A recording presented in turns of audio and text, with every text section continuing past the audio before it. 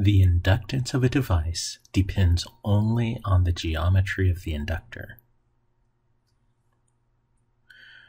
We've shown previously that the inductance of a solenoid of length L, cross-sectional area A, and number of coils N is given by the following expression: the product of the permeability of free space, the square of the number of loops of the solenoid, the area of each loop of the solenoid, divided by the length of the solenoid.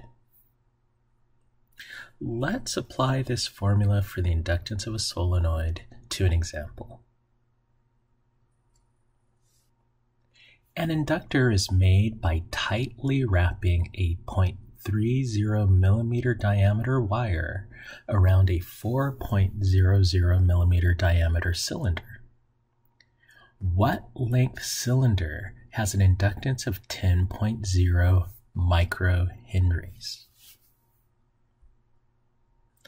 Let's begin by sketching this scenario. We're told that an inductor is made by tightly wrapping a 0.30 millimeter diameter wire around a tube of a certain diameter. So this will represent the tube. We will label this as d sub t for the diameter of the tube, and we're given that the diameter of the tube is 4.00 millimeters. We make an inductor by tightly wrapping the tube with a wire of a certain diameter. We will say that the diameter of this wire is 0.30 millimeters. We'll have the wire span the length of the tube.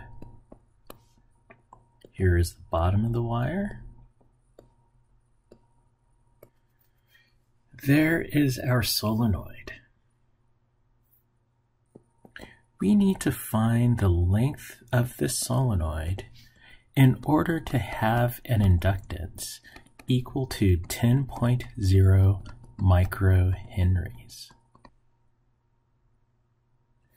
So we found previously that the inductance of a solenoid is equal to the product of the permeability of free space, the square of the number of loops in the solenoid, the area of each loop of a solenoid, and divided by the length of the solenoid.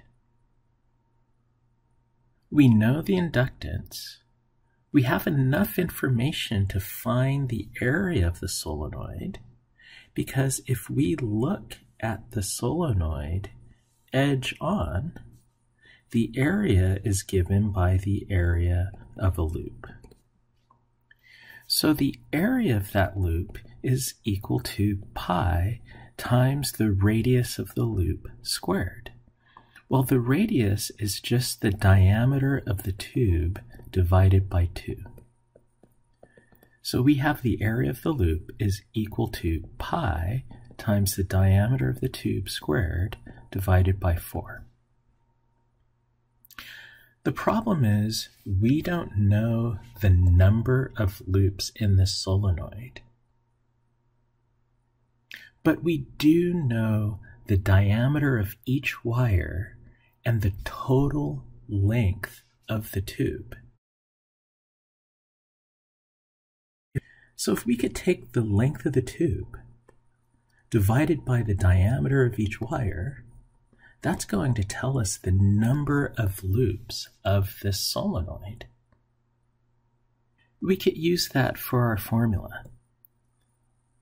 So this means that the inductance of the solenoid is equal to mu naught times the number of loops squared, but the number of loops is the ratio of the length of the solenoid to the diameter of a wire, that quantity squared, times pi times the diameter of the tube squared over 4 divided by the length of the tube. So let's isolate the length of the tube on one side of the equal sign. We'll do that by dividing both sides of this expression by mu naught pi, the diameter of the tube squared, over 4.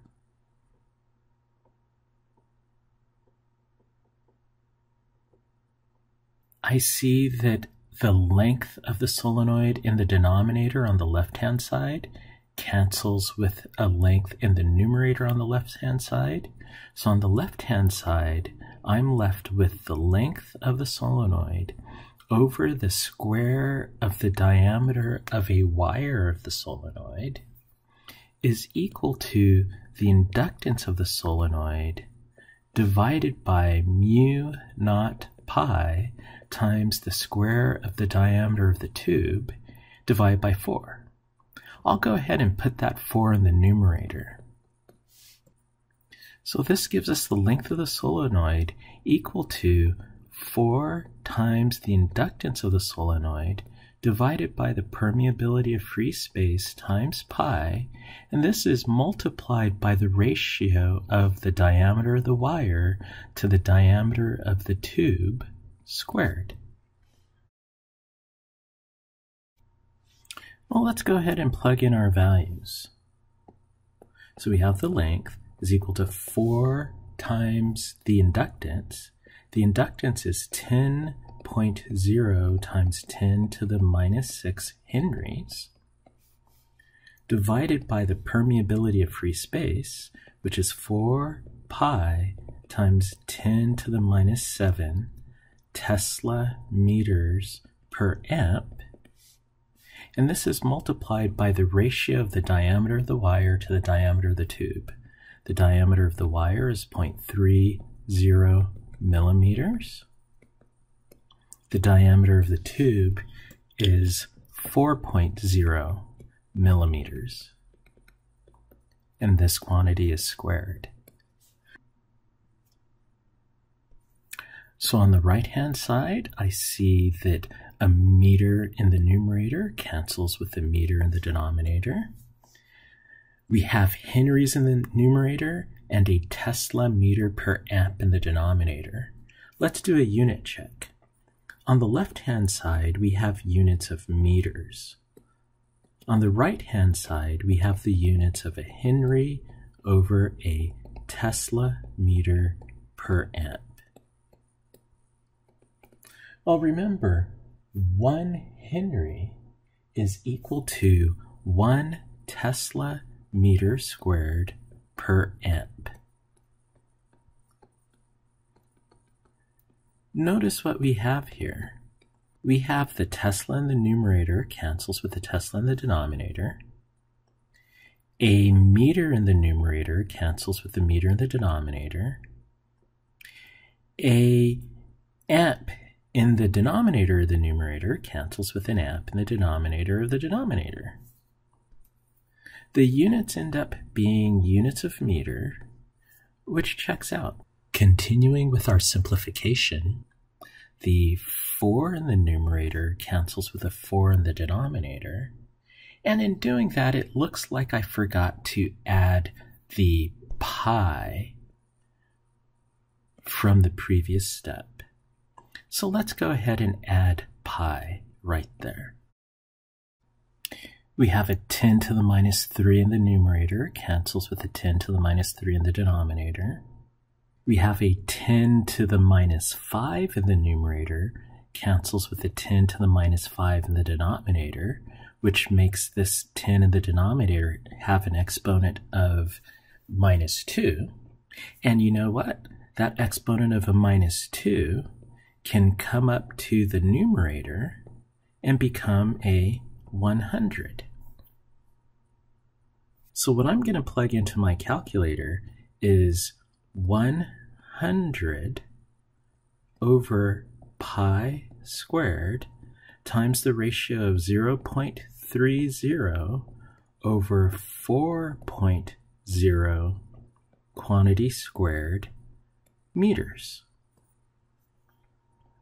When I plug this expression into my calculator, I get that the length of the solenoid is equal to 0.057 meters, which is the same thing as 5.7 centimeters.